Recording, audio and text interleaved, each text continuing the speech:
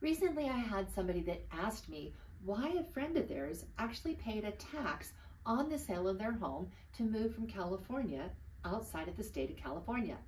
They were thinking that because of their leaving the state of California, they were being charged a special tax.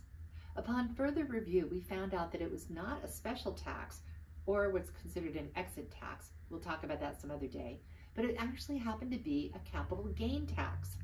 Now, the reason that this is important is because in the state of California currently, you have sheltered availability, and I can't give legal or tax advice, so you gotta check with your tax preparer, but $250,000 per person that's on title versus the amount that you purchased the property for.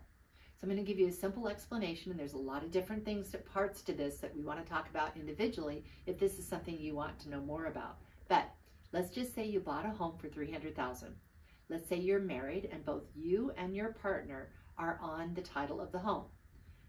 Then that means you are sheltering potentially $500,000 worth of equity that could be considered a gain.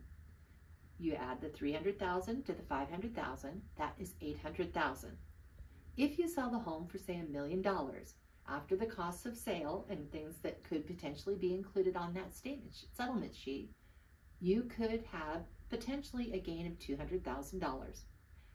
On that $200,000, that could be subject to a capital gains tax. That's what happened with this lady.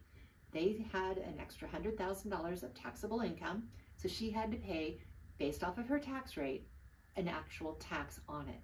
That's where she ended up having the extra tax. It wasn't an exit tax, it was a capital gain tax.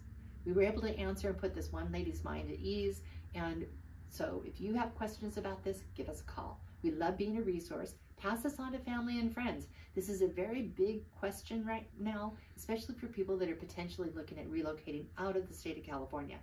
And also subscribe to our YouTube channel. We always try and be a resource to everybody in multiple ways. I love your questions. I love being able to answer it.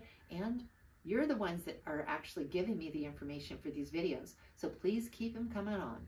As always, I'm called Krista. Have an amazingly blessed day. Bye.